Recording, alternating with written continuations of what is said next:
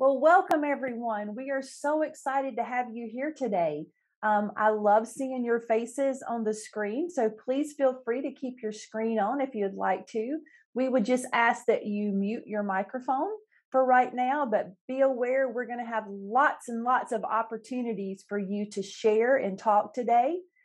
This is being recorded, so the ones that weren't here live will get to see this a little bit later on. So again, we're really excited to have you here today for Crossing America. So with that being said, Kimberly Kastner is our host today. So she will be letting people in and moderating the chat. So we're going to try the chat right now. Would you please type in your chat window where you're coming from today so we can see how we're represented? Teachers, you can do that for us if you'd like to. Where are you coming from? What state are you in? All right, Massachusetts is in the house. We have a couple from North Carolina, one outside of Charlotte, and one from Greensboro.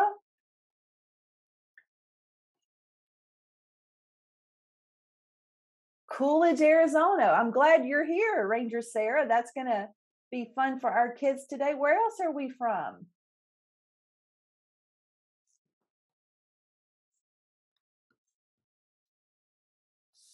Let's see, Miss Drysdale's class. Where are you guys from? Can you type that into the chat window? And maybe Miss Mosier's class. Okay, we see Miss Eisner's class is from West Virginia.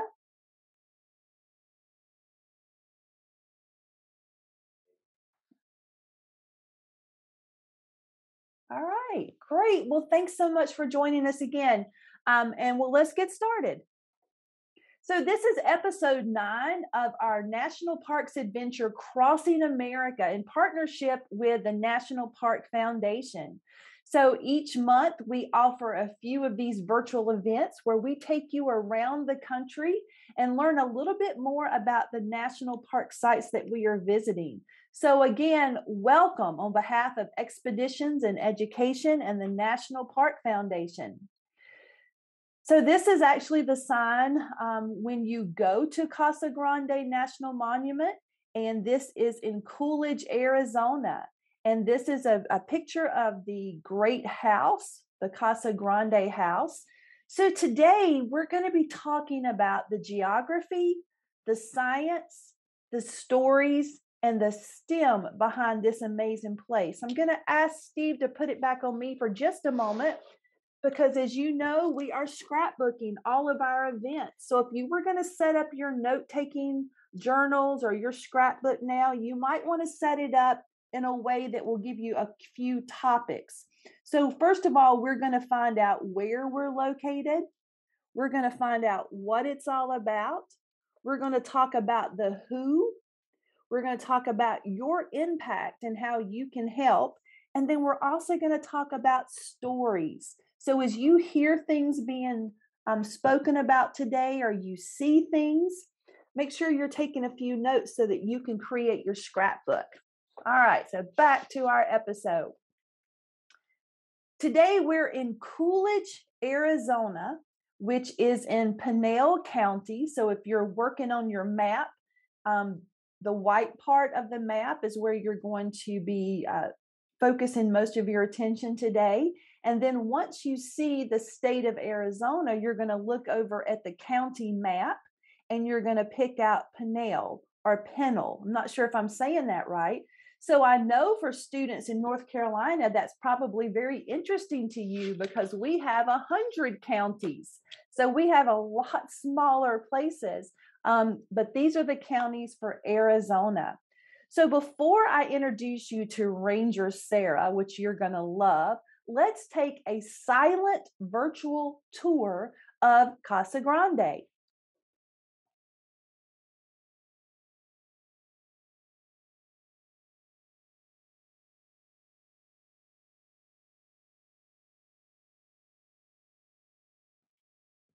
So as you're looking at this, I want you to think about things that may look the same in the areas that you live.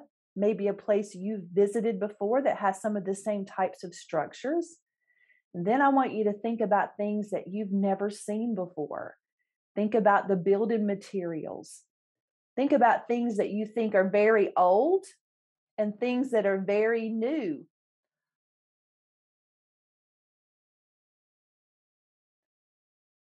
I want you to make some guesses on how old you think these structures are.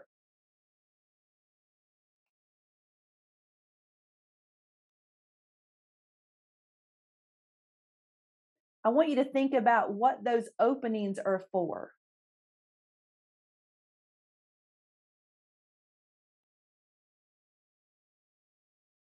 So this beautiful structure is the Casa Grande Ruins National Monument, and we're so fortunate today to have Ranger Sara with us. So Ranger Sara, you're actually standing right there in the middle of Casa Grande. So we're excited to bring you on.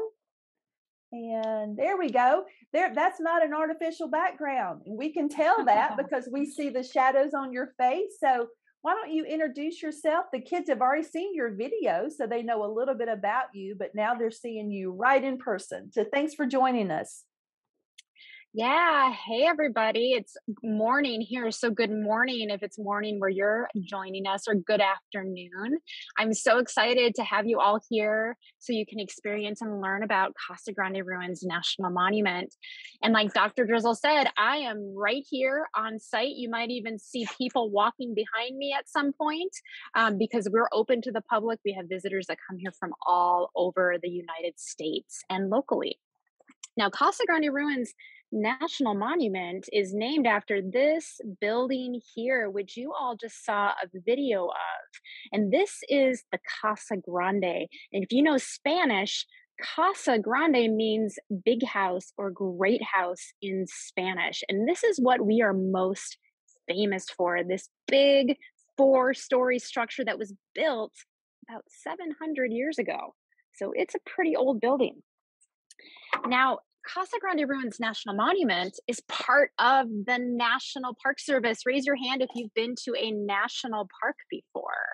Have any of you been to a national park? Oh, I see a lot of hands going up. So, in the United States, all across the United States, there are over 400 National Park Service sites. And in Arizona, where I am right now, there are 22 national parks. So we have a lot of different places that you can go to hike and to learn. Our most famous national park is Grand Canyon National Park, which is up here in northern Arizona. Raise your hand if you have heard of Grand Canyon National Park before. Oh, I see a lot of hands going up. So they get a lot of attention, but Casa Grande Ruins National Monument is also a really special place. And we're down here in the southern part of Arizona. So we are a small site, but we have a lot of really big history. And all of the work that we do in national parks, all the work that I do as a park ranger, has to do with our mission. So if you look at this picture right here, this is what we call the National Park Service symbol. And this represents our mission. And a mission is something that you want to accomplish. So maybe you had a mission today that you wanted to learn or have fun. Well, when I get up each day and I put my hat on, this flat hat, and my badge, I think about our mission. And if you look at this picture, every part of this picture represents what we're protecting. We're protecting animals. So we have in other national parks, we have bison or buffalo. We don't have them here, but this animal down here represents that this is a safe place for all wildlife. We also have this tall tree. This is a sequoia tree, which grow in California, but this represents all of our plants. So in a national park, all the plants are protected. You can see behind me, there are some different cactus, right? We have saguaro cactus, and this probably looks a lot different than where you live. All of the cactus, all of the plants are protected here. This is a safe place for them. We also have scenery in national parks like mountain ranges or canyons like the Grand Canyon or the Great House like you see behind me here. All of that scenery is protected. And then we have this shape here. Now this shape is an arrowhead. And arrowheads are tools or artifacts that would have been used to hunt with. This represents all of our human history. And Casa Grande Ruins National Monument has a lot of human history. We're protecting people that lived here 900 years ago in the past. We're also protecting the history of people today. So it's not just all in the past, but we have people that also are connected to this place today. So oftentimes when you hear about Casa Grande Ruins National Monument and the people that were living here, you often hear the word Hohokam. Now, the word Hohokam is an archaeological term. Archaeologists are scientists that study human history. They study people from the past, and sometimes they study the stuff that people left behind, like the great house behind me, or pottery, or arrowheads. But when we talk about the people that were living here 800 years ago, we don't call them Hohokam because we don't know what they would have called themselves. We call those people the ancestral Sonoran Desert people. So go ahead and say that out loud. Ancestral Sonoran Desert people. And we call them that because they lived here in the past. They lived in the Sonoran Desert and they were people. So we can call them the ancestors or just the people. And like I said, even though most of our history that we're talking about here is about people that lived here hundreds of years ago, we still have connections today. In fact, we have 6 traditionally associated Native American tribes. This is their history, and they still live here in this area. This is a place that they can come and walk in the footsteps of their ancestors. And those 6 tribes are the Acapulco O'odham, or the Gila River Indian community, the Tohono O'odham, the Salt River Pima Maricopa community, the Yakchin community, and the Hopi and the Zuni. So it's important to remember how important these places are to the people.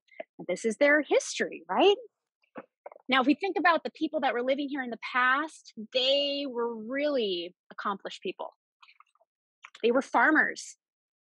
They farmed the desert, they changed the desert landscape, and they farmed things like corn and beans and squash. Raise your hand if you like to eat corn, beans, and squash. Oh, I see some hands going up right away. They also were cotton farmers. So they were transforming the desert landscape, and they had to figure out how to move water so that their farm fields could thrive. So not only were they farmers, they were also engineers. And they engineered massive canal systems to move water from the rivers in the area down to their farm fields, just like you see right here. And that was one of their biggest accomplishments. They also built a thriving community right here in the desert. So you can imagine that if you were to transport yourself back in time 800 years ago, there would be lots of activity. People would be making pottery, grinding corn, making jewelry, playing games, just like we have lots of activity in our lives today. So these people lived here in the past, but they were people just like you and me. So that's a little overview of our site. And I'm so happy that you all get to learn about this place today. And Dr. Drizzle, that's all I've got right now. If you have any other questions for me, let me know. But I'll let you take it away. That sounds great. Thank you, Ranger Sara. And we're actually going to have some Q&A time at the end, but I want to take us back to our scrapbook for just a moment and give kids just a moment to look. So we said, where is Casa Grande Ruins National Monument? And we found out that it's in Coolidge, Arizona, in the Pinal County. We also found out what it is. So it's a national monument. I know that when you first began this journey with us, you thought there might have been just like 60 or 61 or 63 national parks, but actually there's 424 plus national park sites all around the country. So we want to make sure that we're honoring all of them, and this one's a national monument. And then she talked about the who. Now, I love that she talks about their people, they're humans, and we're part of that human race. But what we're calling them are ancestral Sonoran Desert people. So let's think about that as we begin to write and learn from them. So let's go back. And now we're going to start our stories. And as you've been joining us for a while, you know that we think stories are the most important thing that we can write down and speak about. So we want to make sure that we're telling stories today. Ranger Sara shared, excuse me, shared the story of the ancestral Sonoran desert people. But let me tell you about a few other people that came afterwards. We found out that there was no written language left behind. So, how would we find out about Casa Grande? Well, one person that shared the story of Casa Grande visited there in 1694, and this is Padre Kino. So, he went there and he came up with these words, Casa Grande, or great house, and that's still used today. So, he went and told the story. Someone else that told the story is Lieutenant Colonel Juan Bautista de Anza, and he actually visited these ruins in 1775 and again told the story. And then we have Brigadier General Stephen Watts Kearney, and he was there in 1846. So from the 1600s through the middle of 1800s, people visited these ruins and they started to tell the story about the great house. Well, as you can imagine, as this story is getting out of these beautiful ruins, people start visiting these places and they do a little bit of damage there. They take souvenirs and artifacts, and things start to crumble a little bit. So then we have two more people. So Mary Hemingway and Mark Cushing came through and saw that, Frank Cushing came through and were on an archaeological expedition. And they found this deterioration of the Casa Grande, and they started writing down and telling more stories. So they knew about this place, and now they're seeing that people aren't taking care of it. So in 1892, President Benjamin Harris decided he was going to set some of this apart as protected area. So when we were visiting in Arizona with Ranger Sara, she told us about the Casa Grande ruins being the first prehistoric and cultural reserve established in the entire United States, which that's exciting news too. Then we come to Frank Pinkley. Now, you heard about him in our video, how he lived on the land and he helped protect the Casa Grande ruins, reserve. Actually, he set up these other places where he was able to go and protect them too. So, in this story about Casa Grande, who would you have been? Would you have been the original peoples that lived there? Would you have been the person that visited and started to tell the story? Could you have been that person that recognized that things weren't going really great there and they wanted to protect the place, so you brought attention to it? Or were you someone like President Harrison or Frank Pinkley who actually did something about it? All of those people are important people in the story. And the story doesn't end because there is no period there. There's a comma. And we want you to be able to continue telling the story of the Casa Grande ruins and the ancestral Sonoran desert people. So, kids, as always, what is your story? We found out that there's some farming that was done there. Have you ever visited or lived on or near a farm? Have you ever visited a desert? And I forgot to type one more in there. Do you know an engineer? Because there were engineers back in the day. They were taking over the jobs of engineers to create those canals. So when you watch the virtual experience, you realize that water was an important part of the story for drinking, for farming, but they didn't have these recent inventions where irrigation could just pop out of the ground and turn around and sprinkle things. They had to get water from one place to the other. I was trying to find a way to share how this irrigation works, not recently, but sort of mimicking what happened back in the day. And I found this great video from a farmer in India that is still using these ancient ways of moving water from one place to the other. So what I want you to do is we're going to do our what do you see, what do you know, and what do you wonder. So at this next short video, I want you to have your pencil ready, and I want you to keep your eyes on the screen, and I want you to come up with things that really stick out to you that make you go, wow, or aha. So here is the video.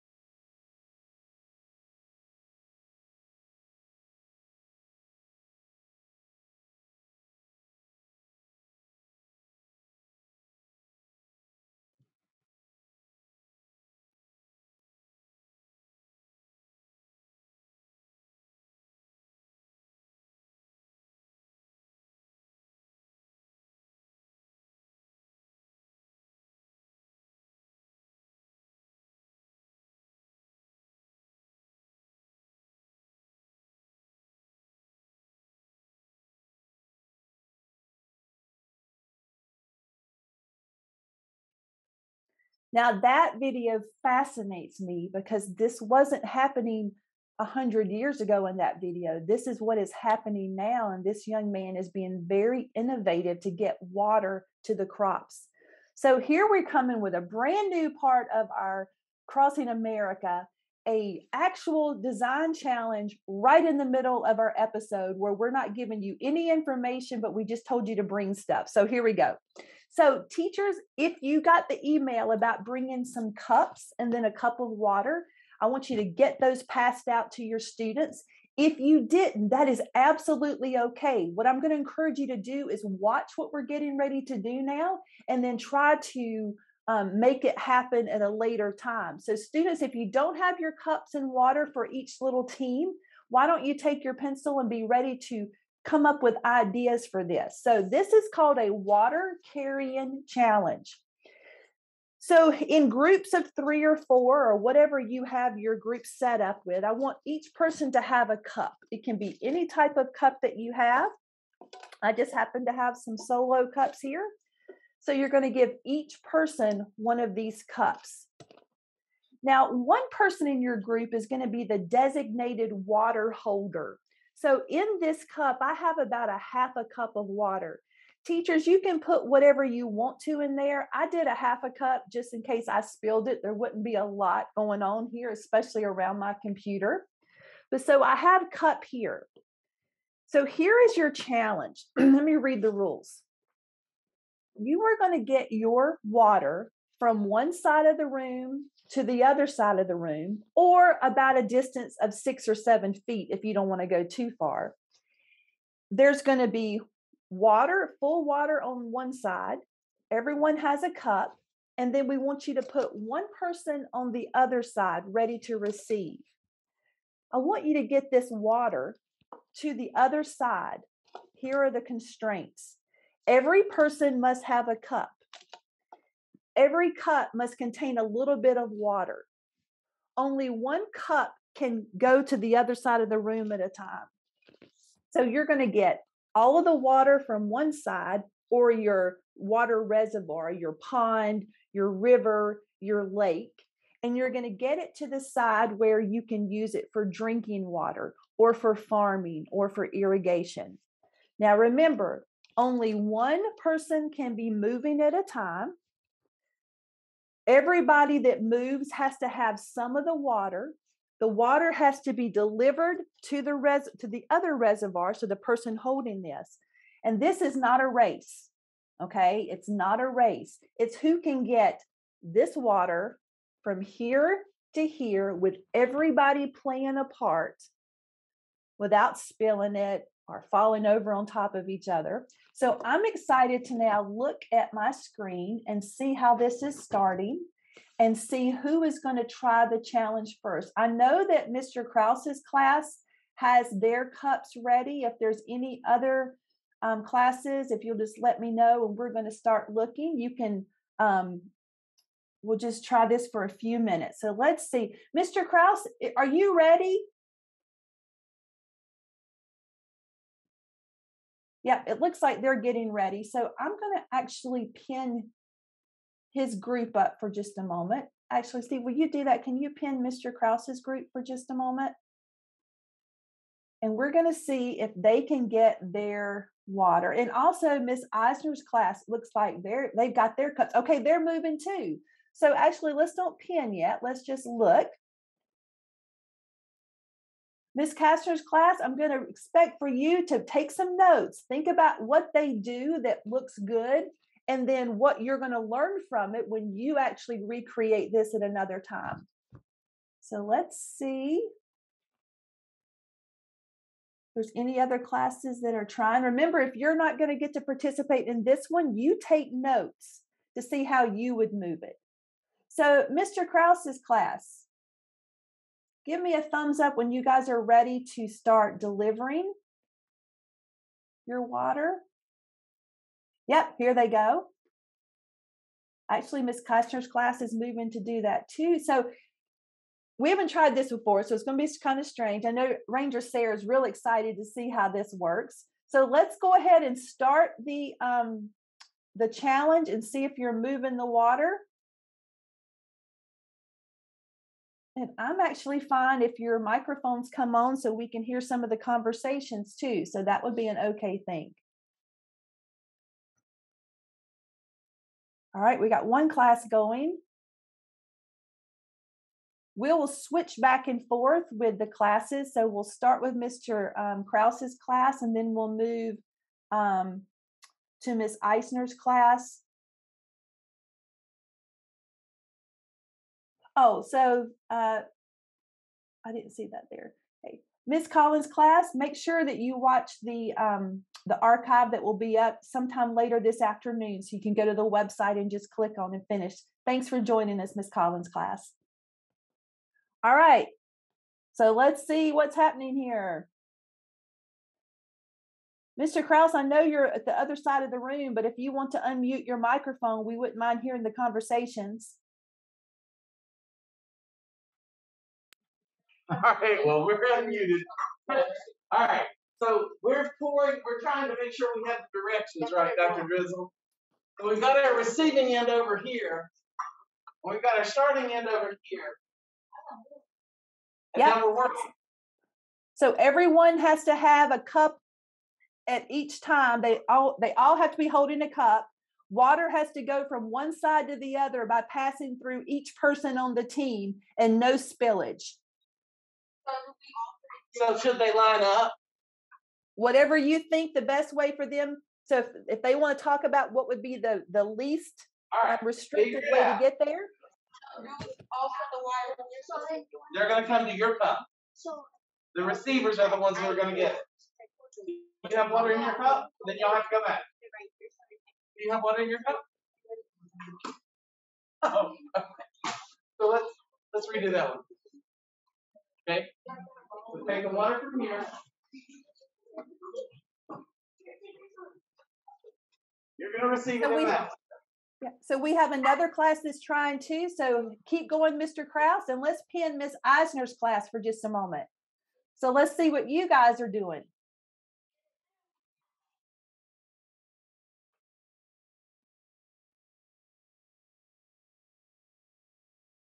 All right, Miss Eisner's class, it looks like there you go. So okay, got it. All right, we're ready, Dr. Drizzle. All right.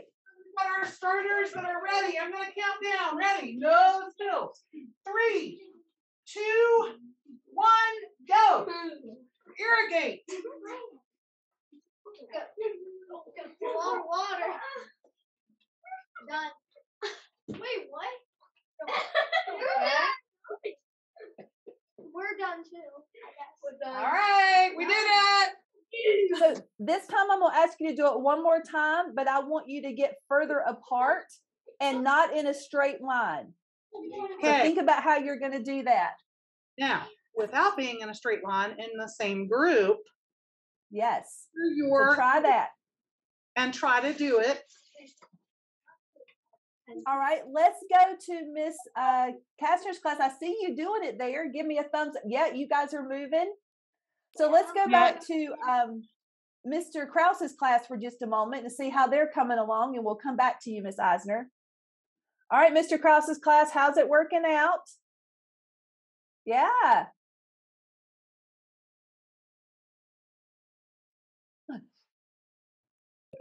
I think some of us have found our truth, Dr. Drizzle.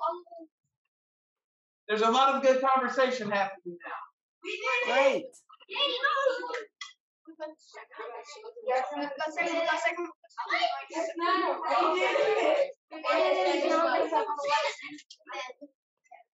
All right, let's finish up this particular activity in 1 minute, and then we'll head back to our seat and debrief.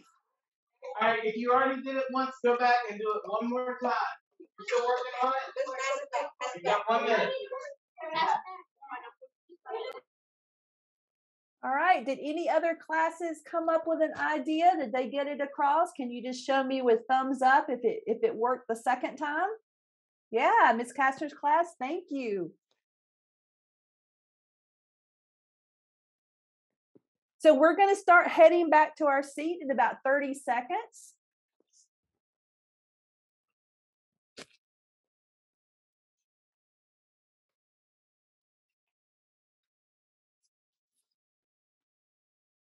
All right, so I want us to think just a minute about what skills it took to get that water from one spot to the other. Now, I know you're thinking that wasn't very hard, right? We didn't have to go far, and the walkway that we used there were no rocks in it, and it wasn't.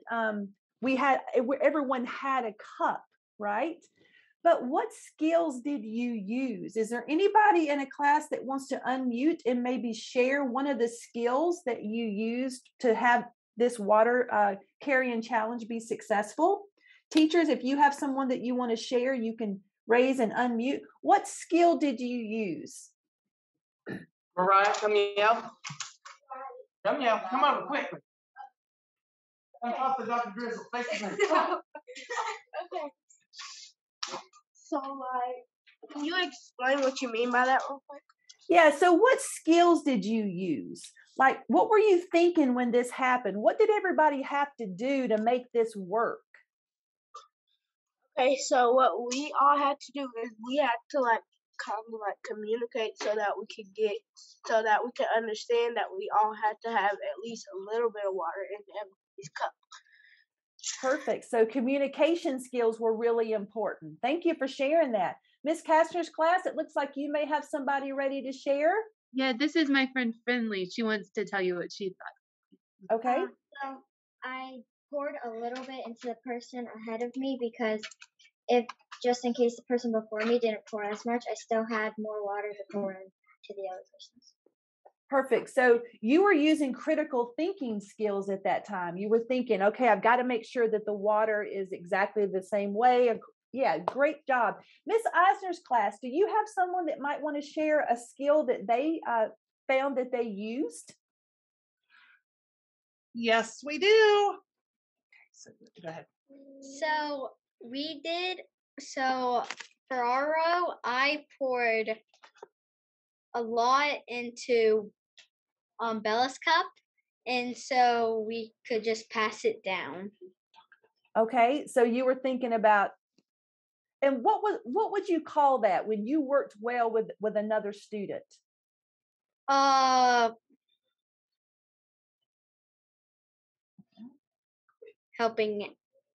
Helping out. So how about teamwork? Did it take some teamwork to do this? Yeah. Excellent. So Sarah, I know you're excited about this because they are representing today these skills that the ancestral Sonoran Desert people use. So Ranger Sarah, come on screen for just a moment. And what do you think about this? What do you think this experience, how did it resonate with you, Ranger Sarah? Oh, it made it come alive because we talk a lot about how people in the past were moving water. But to see all of you actually have to think about it and figure it out, it made me like, oh wow, this is how the people that lived here in the past, this is how what they had to do. They had to work as a team. They had to use critical thinking skills. They had to help each other. So that was really, really cool to see all of you figure it out. And yeah, it just made it come alive for me. Great. Well, thank you. So let's go back and finish up with our deck. So what we did today is we talked about clean water, getting the water to a certain place for use. And then we also talked about sustainable cities. So even though we wouldn't call back in the day a city, it was definitely a community. And people had to work together to stay alive. They had to make sure that they had food and they had water. And we know that water is the source of our life. So, two things I want you to think about. First of all, the STEM challenge that we gave you for Casa Grande ruins is all about thinking about how these ancestral Sonoran Desert people discovered this idea of canals and how they had to dig the canals. And then we want you to try to design your own community based on what you learned. And you want to make sure that you include plans for irrigation. Now, you're probably saying, but wait a minute, there's water everywhere here. There is water. Let's think about how you would have gotten the water from a certain body of water. So don't think about, well, there's already pipes here, or I can just turn on my spigot. Think about the young man we saw earlier. He was getting the water from the source. How can you design a community and figure out how you will get water into the community? So we want you to create a drawing, design a model of your community, and create a prototype of your irrigation design, and use all of the things that you learned today. Talk about the geography, the science of where you're living, any stories that you may need to tell, and then you're doing the STEM. So let's come back to me for just a moment. I have an idea. Your teachers may not be real excited about it, but I would love to see you do this again sometime and maybe send me some video or photos of you moving water, but on a larger scale. Maybe the whole class moves water together, or maybe you combine with another group and you try to move the water. And here's the catch. Maybe you move it in little Dixie cups. So you have to move maybe 2 full cups, but everyone only has a Dixie cup at a time. Or wonder if there were no cups. Could you move it with your hands? Think about innovative ways that you could demonstrate how water can be moved through a canal that you build, a canal with your hands. Maybe you have to put your hands together for your irrigation canal. I think that would be fun. And it would also represent those 4 skills that we need so much: communication, collaboration, critical thinking, and then also being creative. Ranger Sara, we have a few minutes left, so I'm going to bring you back on the screen. Do we have any students that have a question for Ranger Sara? Maybe how she got to the park. We know a little bit about that through the virtual field trip, but do you have another question for Sara? And if you do, just raise your hand on the Zoom and we will ask you to unmute and share a question. Yeah, so Miss Castor's class has one. So we're going to get Steve to pin that class and then ask your question to Ranger Sara. Do you grow any other cacti other than saguaro cactuses? That's a good question. So here in the Sonoran Desert, there are a lot of different cactus that grow naturally. So the most popular one that we see, the famous one, is a saguaro cactus, like you can see behind me, the tall one right here. But then there's a cactus right here, just above my hand. That's actually called a Sanita cactus. We have prickly pear cactus. Gosh, what else? We have beaver tail cactus. We have lots of different species, and I actually don't know the exact number, but there's quite a few. Thank you. Great question. Great question. And the prickly pear cactus actually tastes beautiful when used for jellies or jams, and we actually got to taste some of that while we were there.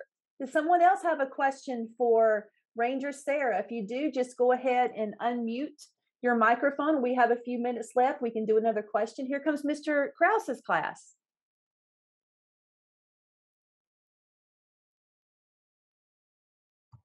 There we go. Go ahead. My name is Amarian, but how many animals do you see out there? Oh, That's a great question. So, the different types of animals that live here in the desert, we have coyotes, we have desert cottontail rabbits, jackrabbits, we have lizards.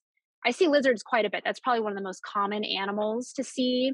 We have different bird species like turkey vultures or great horned owls or Gambel's quail. And we have rattlesnakes as well. So we have lots of different snakes that, and it's starting to warm up here. So we're starting to get into the season where we'll start seeing those snakes again. So at any given day, we could see any number of those types of wildlife that live here in the desert. I think he has another one right after that. Okay, I'm Mariah, and how do okay, so if someone was to do you have art, like a lot of art pieces and stuff there? Art pieces? Yes. Yeah, so we have a lot of different what we call artifacts. So when this place was first protected in the 1800s, we had archaeologists, the scientists that study the past and human history. They dug in the ground and they excavated things like pottery. So the people that were living here made beautiful pottery. This is an example of a replica pot. They made baskets, they made jewelry. So that's an example of the art that the people in the past were creating. Today, we do have some of our tribal partners, people that have connection here, will come and they will demonstrate some of their artwork, like painting, basket making, and pottery and jewelry making as well. Perfect. Mr. Krause, if you will hold on to that last question and let's switch over to Ms. Kastner's real quick and then we'll come back to you. And Ms. Eisner, if you have a question, just bring someone on up to the microphone. We have 3 minutes. How old were you when you started as a park ranger? Oh, that's a really good question. I was 26 when I started as a park ranger. Yep. Very good. Ms. Eisner's class?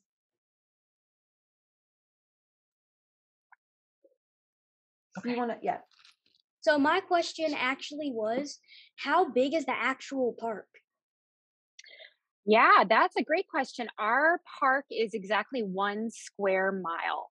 So I believe it's 750 some acres, but it equals out to be 1 square mile. So we're a big square parcel of land. So it's pretty small compared to other parks that have thousands of miles of acreage in their site. Great, thank you. And our last question from Mr. Krause's class. My name is Ashton, and what is your most common plant that you see when you're in the park? The most common plant. The most common plant that we see, I would say, is the creosote bush. And if you look behind me, you might see next to the cactus over here, actually, if I can figure out right there, this bush right here, if you can see right above my hand, that's a creosote bush. And it is one of the most prevalent bushes that grow here. It has a waxy coating on its leaves. So when it rains, the water releases an odor. So the desert smells like rain. So if you ever come out here after rain, you'll smell the creosote bush. Great. Such a great question. So I want to remind you that we would like to see your scrapbook photos. We want to know what your next best thing is, your community planning, your water carrying. We also want you to share with the Casa Grande Rangers. So teachers, if you can grab that Flipgrid link, and maybe if Ms. Castor's class can try to get that in for me, but it's flipgrid.com/E2A7C6-2D. That is a long thing. Maybe you can just take a picture of it, teachers, and then you can have your kids share this with us. One more time, it's E2A7C6-2D. Thank you so much for joining us today. If you've not registered for our next event, make sure you do that at bit.ly/Crossing America. And you can also do that on our website. We want to thank the National Park Foundation for being part of our journey. We do want to announce, though, that yesterday we hit our 100,000 student that has participated in our Crossing America event since November. So that's real exciting, and we're celebrating that on our side. Check out the National Parks Casa Grande. Also check out our website. Go to thenationalparks.org. Thank you again for joining us today. I'm so excited. This has been a great day, a small group, but mighty, mighty, mighty answers and cooperation. So thank you, Ranger Sara. Thank you, everyone. And if you'll turn your cameras on for just a minute, we're going to do a screenshot where everyone's smiling and doing all the things. We do want to say that Precious is on here, and Precious is a brand new ranger at Casa Grande. So Precious, if you want to show your face, you can, but we're excited that you're here. And I also want to introduce my very dear friend, Karen Lee, who works with the National Park Foundation. And kids, she's the reason we're getting to do all of this. She met with us last year and she's allowing us to do this. So everyone smiling. And now will you please turn your audio off and tell everyone goodbye. Turn your audio on. Bye, everyone. Bye. Bye. Oh, look at those Thank beautiful you. faces. Thank you so much. We appreciate you. All right. Until Thank next you. time, this is Dr. Drizzle, and we're out of here. All right.